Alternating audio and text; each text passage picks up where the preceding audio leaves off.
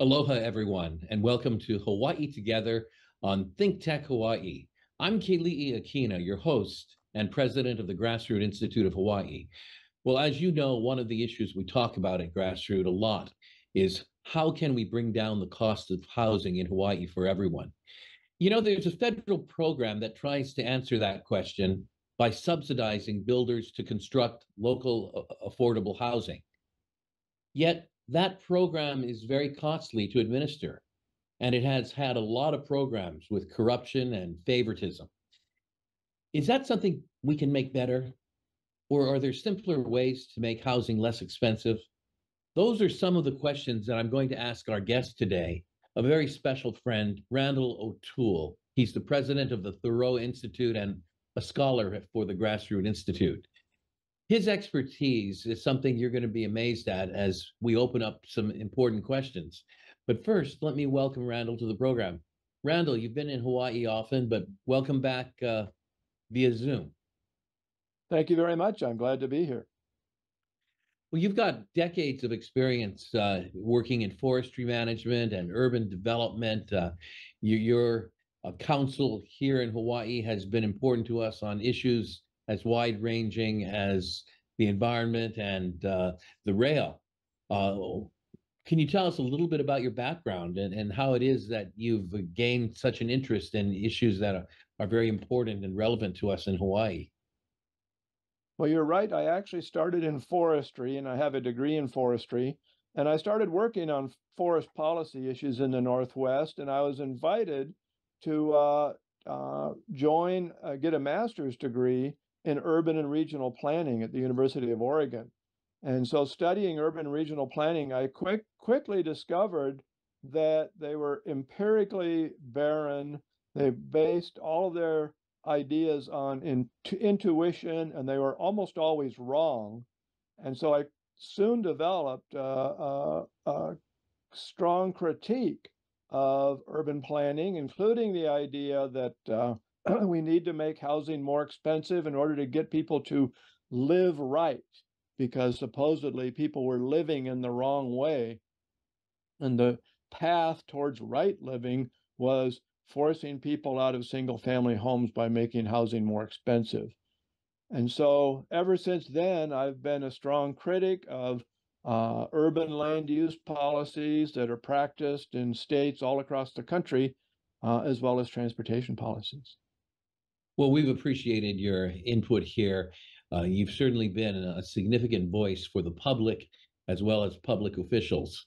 Now, we talk about affordable housing in Hawaii all the time. It's a phrase that is used by virtually every politician when running for office and making promises to managing their terms. And yet, affordable housing may be a misnomer, because what often the government is working on is not necessarily affordable. What's the difference between affordable housing and housing that is actually affordable? Well, there's a lot of confusion between the terms affordable housing on one hand and housing affordability on the other hand. Affordable housing is basically housing that's subsidized for people who are so poor that they can't afford to buy or rent housing that's on the market. Housing affordability is completely different. It's a measure of whether housing is affordable to everyone in a market, not just low-income people. And so the standard way of measuring it is we compare the median price of homes against a median income, family income in a region. And if the prices are no more than 3 times incomes, then anybody can afford a home. Generally, there'll be a range of incomes, but there'll also be a range in home prices. And so if prices are 3 times incomes, then the lowest income people can find a smaller or less luxurious house, and the highest income people can find bigger, more luxurious houses. If prices rise and incomes don't, so that they're 4 or 5 times median incomes, they become less and less affordable. You can't afford to get a mortgage for a house that is 5 times your income. A bank will not lend you the money on a house that's 5 times your income unless you have a down payment that's equal to almost half the price of the house. So if housing is 5 times incomes, then housing is unaffordable. So what's happened is states like Hawaii have passed policies that have made housing unaffordable. This started with the 1961 land use law, and it was followed by many amendments to that law and additions to that law that collectively have made housing less and less affordable. So that in 1969, the median home in Hawaii was less than 3 times the median income. Today, it's almost 10 times the median income, meaning very few people can afford to buy or rent a home in Hawaii. It's a real hardship on people. So instead of fixing the problem, instead of abolishing or amending the land use law, politicians say, well, we'll just subsidize some affordable housing. Well, that helps the few people who get those subsidies, but it hurts everyone else because oftentimes those subsidies are made at everyone else's expense. We have all kinds of taxes to pay for these subsidies. And so we drive the price of housing up, and then the people who are hurt by this are hurt twice. First of all, because they have to pay more for housing, and second of all, because their taxes are increased to pay for the housing subsidies that politicians are proposing to use to remedy unaffordable housing. Affordable housing is not the solution to housing unaffordability. The solution is to take care of what caused the problem in the first place. And by using affordable housing as a solution, we create an environment where developers are spending exorbitant amounts of money because there's very little control over what they do in order to get affordable housing subsidies, and yet we're not solving the problem. We're actually making housing less affordable. Well, thank you. Randal, it looks as though in our pursuit of the holy grail of, quote, affordable housing, unquote, we have actually made housing unaffordable for all. But let's take a bigger picture before I come back to Hawaii.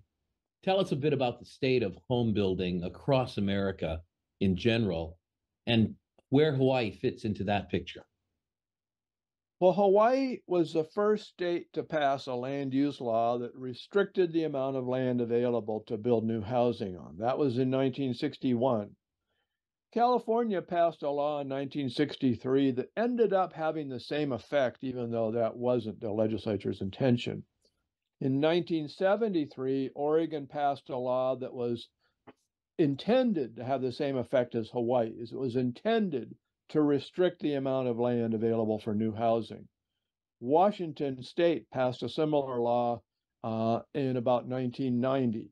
Florida passed a law like that in 1988. And several New England states, including Massachusetts, Connecticut, Rhode Island, and Vermont, and New Jersey and Maryland passed similar laws in the 1980s and 1990s. So what we see is we have on the coasts, the West Coast and the East Coast, particularly the Northeast and Florida, have experimented with these laws restricting housing. And most of the rest of the states don't have anything like it. You don't see anything like that in the Midwest.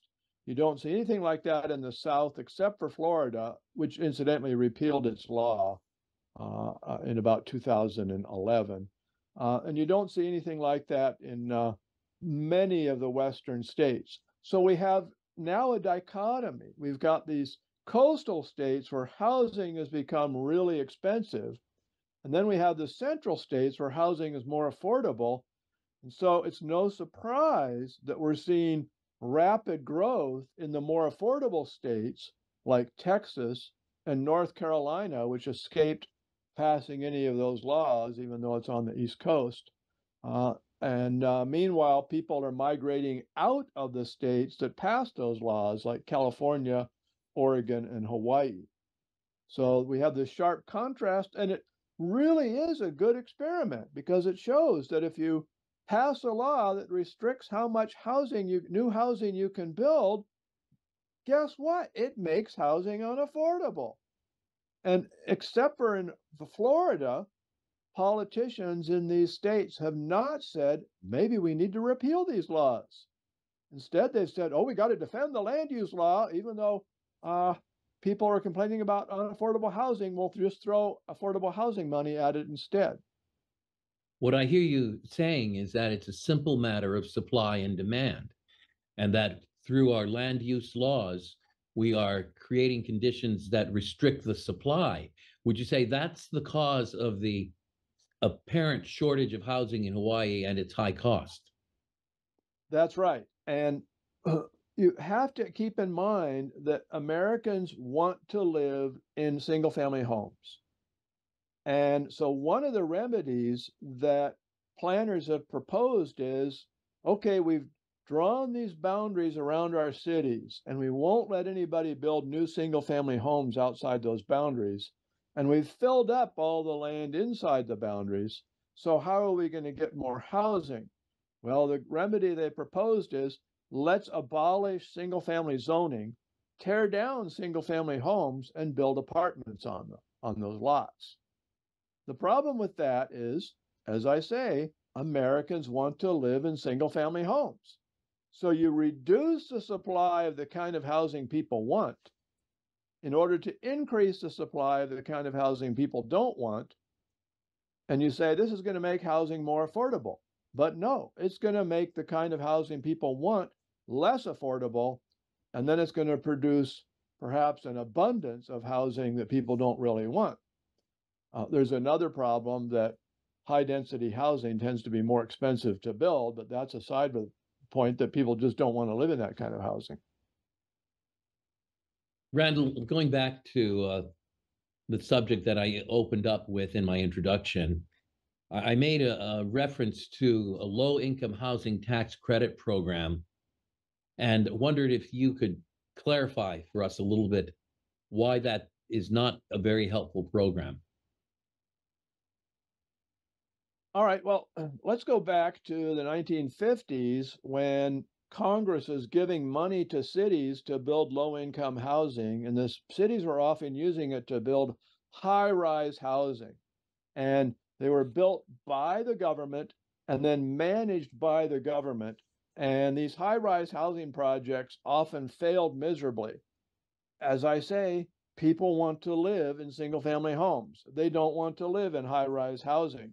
And particularly if your income is low, you build these high-rise housing projects, they become magnets for crime. And so within a few years after building them, they found they couldn't give them away. They couldn't get people to live them at all. And most of them outside of New York City were eventually blown up. So in 1986, we had Republicans running Congress and a Republican president, and they revised the tax code. And among other things, they said, maybe instead of having the government build low-income housing, we should have the private sector do it. And, people believed in privatization and things like that. So it sounded very attractive. Let the private sector do it. What they should have said was, let's take away all government barriers to housing, like urban growth boundaries and restrictive zoning in rural areas and things like that, and let builders build what they will build, and that will make housing affordable. Instead, they said, what we're going to do is we're going to give builders tax credits. That is, they won't have to pay as much income taxes. And if they don't have any income taxes to pay, they can sell these tax credits to somebody else who won't have to pay income taxes because of the tax credits. And then we'll give the tax credits out to the states. And right now it's about $10 billion a year in tax credits. Each state gets a share depending on their population. And then the states hand them out to developers. Developers come up with proposals to build housing. They have to promise that a certain amount of that housing will be rented or sold only to low-income people for 30 years. And then if their application is approved, they get a tax credit that can be used to build it. Now, the states have added other housing subsidies, and the federal government has other housing subsidies. So oftentimes, if you're a developer, you can build a project that gets 80 to 90% of its capital costs covered by tax credits and other housing subsidies, which means you put up very little of your own money, you build a big development, you're restricted as to what you can rent the units for or sell them if they're for sale. But since you put almost no money into it of your own, you still make an enormous profit on it. And that's how it works. We're seeing that happen. And what it turns out is the private sector, when it's given the same perverse incentives that face public housing authorities, doesn't do that much better than the public did before. You know, that's a great explanation as to why we simply can't say private sector versus government, because even when government hands over a larger role for the private sector to play, it's got its tentacles of regulation wrapped around it. Now, you've been looking at our specific situation here in Hawaii, and recently you filed an open records request with the Hawaii Housing and Finance Corporation. I think you were trying to find out how it's been spending its funds on affordable housing, or what we call affordable housing. Now, Randal, that was back in July, I believe, of 2023. Have you gotten any results? Has the agency provided the information that you've requested? Yes, I've gotten a result, and the agency basically denied my request. And the argument is that there are some kind of corporate secrets in the information I requested. And here's the situation. It turns out that the developers who are building so-called affordable housing end up spending, on average, twice as much money per square foot on that housing as it cost if your cost was cost you if you hired somebody to build you a single family home. And so I wanted to find out, why is it that so-called affordable housing costs twice as much as private housing?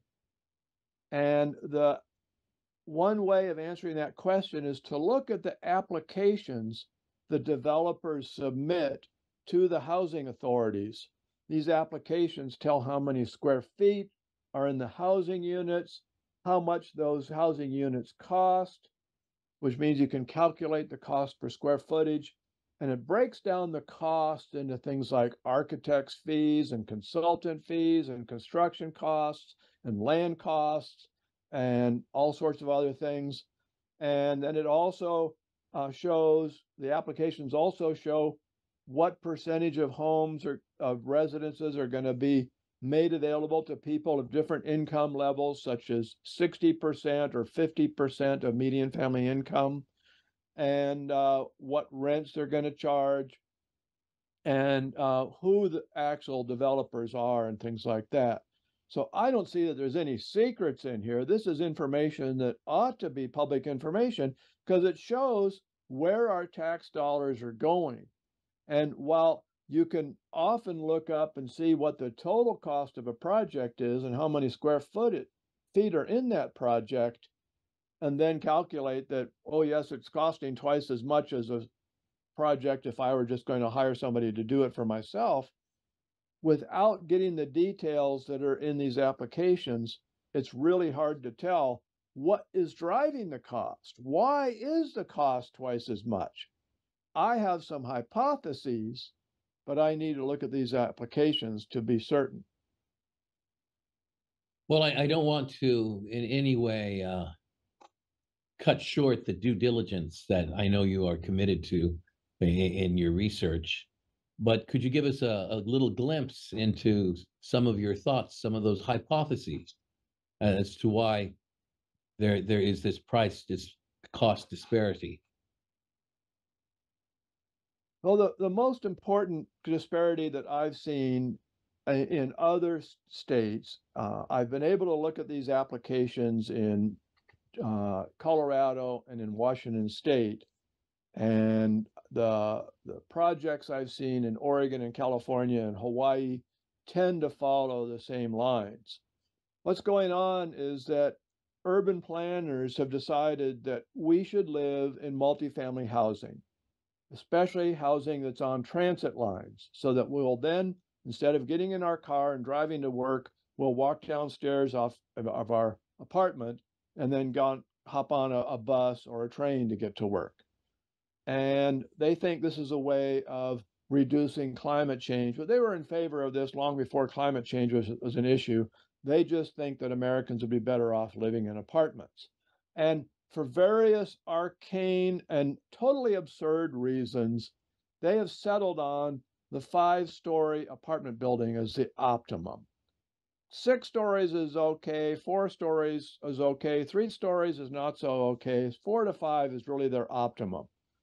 The thing is, you build a 2-story house and you basically build it out of wood. You've got a concrete foundation and then you build it out of wood.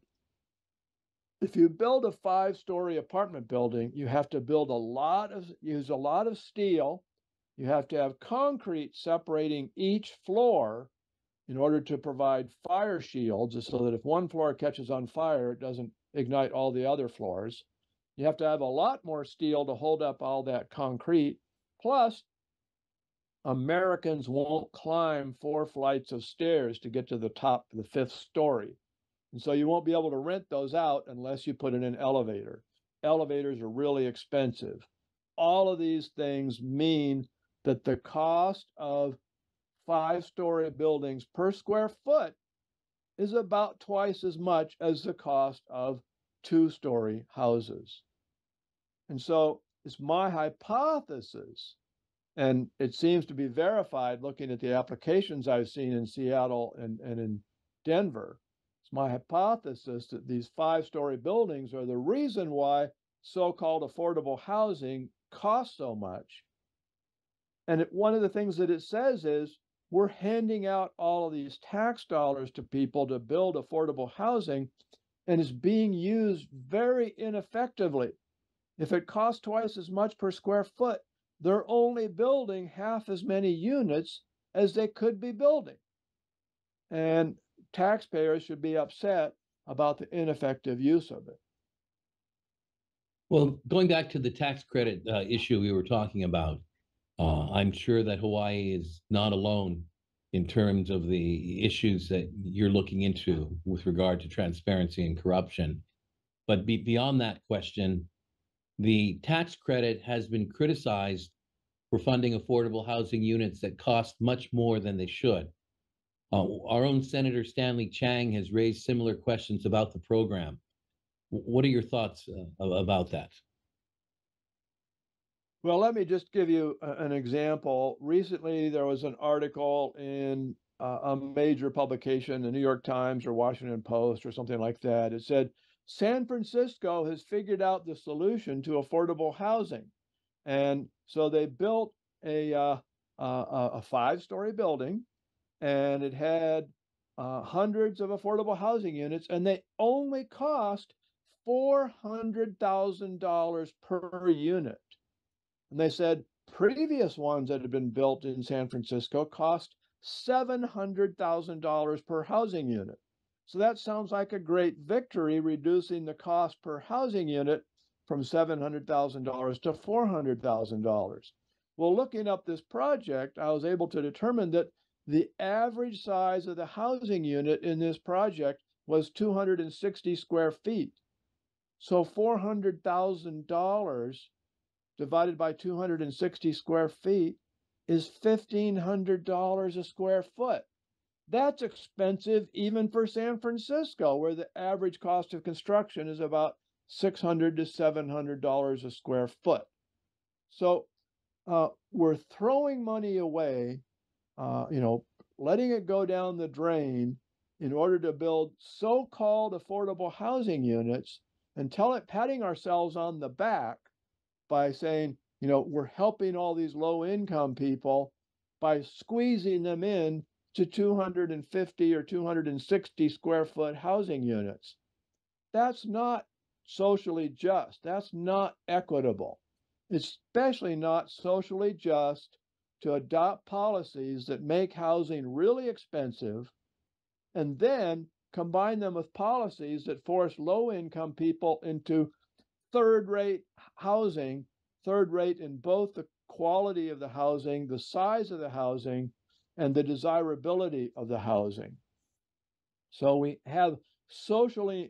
are compounding socially unjust policies on top of other socially unjust policies. In a typical housing development, which was built using these tax credit funds, we were talking about it before, what are some of the rules for how long the affordable units must be rented at affordable rates? What if somebody wants to sell their project built house to someone else? Well, generally, they often do sell them, or they hire other people to manage them, but they are required to rent them at affordable rates for 30 years. Well, the affordable housing tax credits was created in 1986, so that means the first ones that were built are already well past that 30-year limit. So today, a lot of the ones we are building are not expanding the supply of affordable housing. All they are doing is replacing other ones that have gone off the market because they've passed their 30-year limit. So it's become a case of running as fast as you can to stay in one place. Do these rules create a perverse incentive for property owners? I think the perverse incentive is created for developers. I think there's a small group of developers that focus on this kind of housing. One of the curiosities in the law is that 10% of the projects have to be run by nonprofit organizations. So we get massive nonprofits like Habitat for Humanity that are creating an aura of altruism as they spend huge amounts of taxpayer dollars, and they just hire out other developers to build it, hire out other people to manage it. All they do is feed the money out, and it's very inefficient. Randal, what are the top reforms you would recommend for the tax credit program? Well, number one, if we're going to talk about housing affordability, we have to abolish the land use law.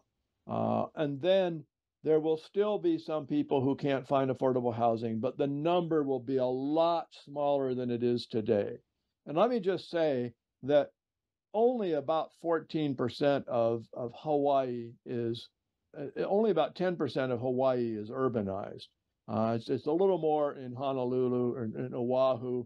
The other three islands are mostly rural. So it's not like abolishing the land use law is going to lead to the entire island system being paved over. So we need to abolish that law. And then to provide affordable housing for the people who really need it, the way to do it is to forget about the developers, but focus on the people who need it and provide them with vouchers. We already have a program like that called Section 8 vouchers. It works pretty well. We don't need all these other programs where we're feeding developers and encouraging them to spend, $500 a square foot on new homes when the private market is building them for half that cost. Well, I certainly hope we can look at those reforms and go even further as we move to a more rational understanding of how to make housing affordable. Randal, thank you so much for your thoughts today. Appreciate your hard work on behalf of the citizens of Hawaii. I look forward to chatting with you again. All right. Well, thank you very much, and I look forward to seeing you again sometime soon. Yes. And to my viewers, thank you for being here. You've been listening to Randal O'Toole, the president of the Thoreau Foundation, as well as a scholar at the Grassroot Institute. I hope you've enjoyed today's program. Until next time, I'm Keli'i Akina with the Grassroot Institute. You're watching Hawaii Together on Think Tech Hawaii. Aloha.